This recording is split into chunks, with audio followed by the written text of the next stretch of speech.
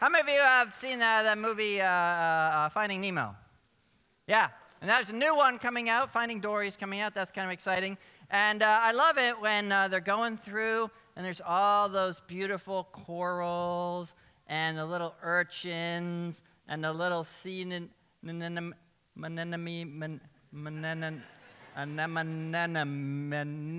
the little things that go like this. Those are really nice. Well, it turns out that those are beautiful, but they're also a little bit in danger. The good news is we have someone who has a very cool job to help and preserve those. So please welcome marine biologist Marah Hardt.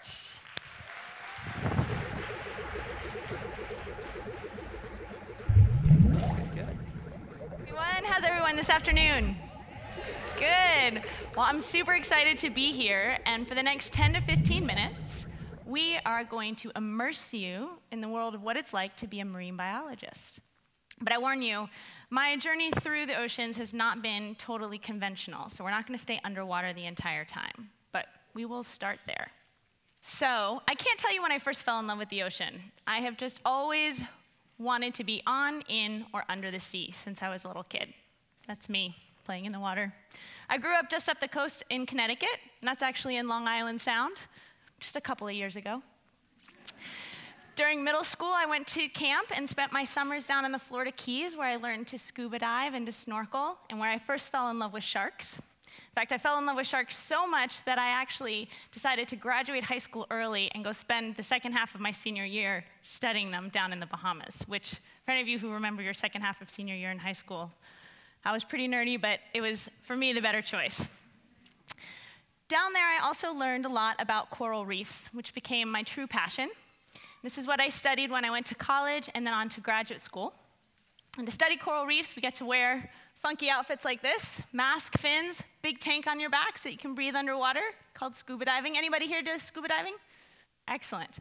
Well, since we can't actually teleport ourselves down to a tropical reef in the Caribbean at this moment, we are going to have to use our imaginations and a little bit of sound to set the scene so that we can go dive on our coral reef today. And I'm going to need your help. So who's ready to help recreate a coral reef? Okay? All right. So we're going to go section by section of the audience, and I'm going to assign you a different sound that is going to paint the soundscape of a coral reef, because coral reefs are actually really noisy places. The first sound that we hear when we get on our boat to go out to a coral reef is the lovely lapping of the waves. So this part of the ocean, you're going to be my surf sound. Can you all make a shh, shh, shh, shh? Excellent. Okay, hold that sound. Hold that sound. The next sound, so we're going to quiet the surf and we're going to go underwater. You hear that crackling, crunching? It's the parrotfish. These guys have big beaks that they use to scrape seaweed and keep the coral reef clean. So this part, all the way to the back, you guys can be my parrotfish. So, excellent, good parrotfish. All right, save that sound. Move to the next section. Other fish on the reef. Can you guess what these guys might be called? Grunts, because they grunt. So, right down here in the middle, let's hear your best grunt. Excellent, good, good. Okay, and now, one of my favorite fish on the reef. These are the Goliath groupers. They're one of the biggest reef fish in the world, over 800 pounds. And they make a deep, booming bass, like a doo, doo, doo. So, right down here, you guys can be my Goliath groupers. Let's hear your biggest booming bass sound. Doo, doo. Excellent, good. And then last but not least, some of the smallest animals make the biggest sounds. These are the snapping shrimp. And they make this crackling, popping sound, and if you can't snap, you can use your mouth.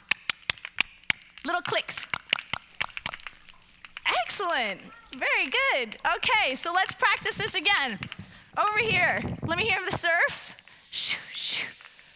Excellent, and parrotfish chomping. Grunts, give me some grunts. Big booming bass of the Goliath grouper. Okay, and the snapping shrimp. Okay, we're gonna put this all together now to make our reef, okay? So keep snapping, let's get some surf, parrotfish, grunts, grouper. Close your eyes. There we go, we're on a reef.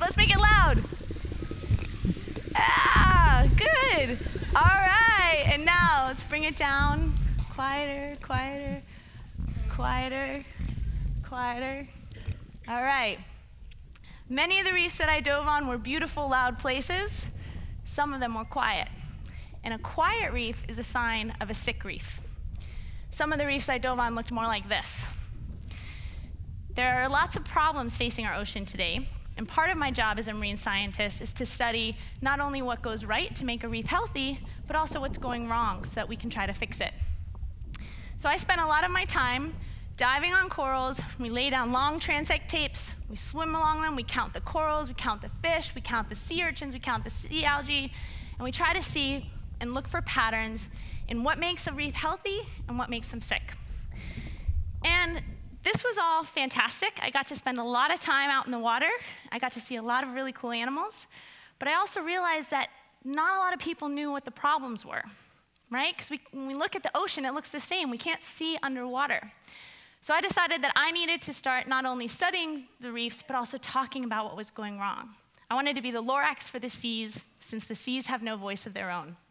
So I started writing stories about what was going wrong, and then I teamed up with an organization that I work for now called Future of Fish. And we are a bunch of scientists and journalists, people who are experts in business and strategy, and we work together to help innovators and entrepreneurs entrepreneurs are people who run businesses, who are trying to make solutions that help us work with the oceans in a healthier and more sustainable way. There's lots of different ways we do this, but one of the main things that we focus on is overfishing. So has anybody heard of the term overfishing? Yeah, okay, good, right? So that's when we take out too many of the ocean's life and they can't replenish quick enough. So this has happened in our own backyard right here in New York. Did you guys know that there used to be huge oyster reefs in New York Harbor? Who here knew that? Awesome, awesome. So oysters are awesome animals, right? Somebody tell me something cool that an oyster can do. You can eat it. Yeah? Yeah. Definitely. Definitely cool. What else? They can make pearls. That's right. The ones right here off of New York, unfortunately, don't make pearls, but most do. Yeah? They clean the water. That's right. Thank you very much. So here we have 2 tanks. This is ocean water from right off the coast here. This was collected yesterday. Oysters were put in, and in one day, this is how well they can clean the water. Yeah, right? One oyster can filter 50 gallons of water a day. So oyster reefs are really, really cool. They're natural water filtration plants. But because they taste so good, over the last 150, 200 years, we've taken most of them out.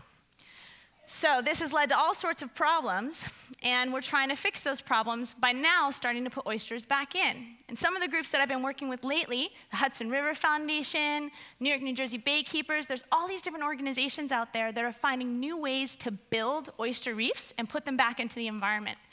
This brings housing and habitat for fish and crabs and shrimp, cleans the water. So another thing that healthy oyster reefs can do, you guys know what that is? They form underwater walls that act like barriers that can help control storm impacts. You know how bad Hurricane Sandy, they're not going to stop flooding from a big storm like that, but they're definitely going to dampen and lessen it. So getting our oyster reefs back out into the waters is really important for helping to stabilize and secure our coastlines. So oysters are really, really cool. There's also another way that we can get oysters back in the water that we've been working on. That's with a guy who lives up the coast in Connecticut. His name is Bren Smith, and he used to be an commercial fisherman, and he's now turned into an oyster farmer. And he does a new kind of farming called 3D ocean farming, where he hangs ropes down from this array that floats on the surface, and he grows oysters and scallops and clams and seaweeds. And by growing all these things in this new way, he's creating new habitat for fish, he's cleaning the water, and he's producing local food. So in my organization at Future of Fish, I work with my colleagues to try to help folks like Bren, help folks like Baykeeper, to figure out how can we get these ideas to spread? How can we get these innovations to be picked up in more places around the world so that we can start restoring the habitats of the ocean? And the thing that gets me really excited is that the oceans respond very quickly. Oceans are, we call this being very resilient ecosystems. So even though they're facing a lot of threats, when we start to change things, they start to bounce back very, very quickly. One of the things that I get most excited about is how quickly baby fish can come into the oceans and replenish an environment. So, unlike mammals, fish can make lots and lots of babies, as can corals. The abundance is beyond what you could believe.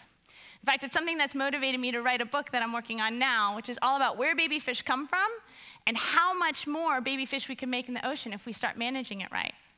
Now, it's hard for me to show you all about baby fish, but baby corals is something that we can go take a look at back out on our reef.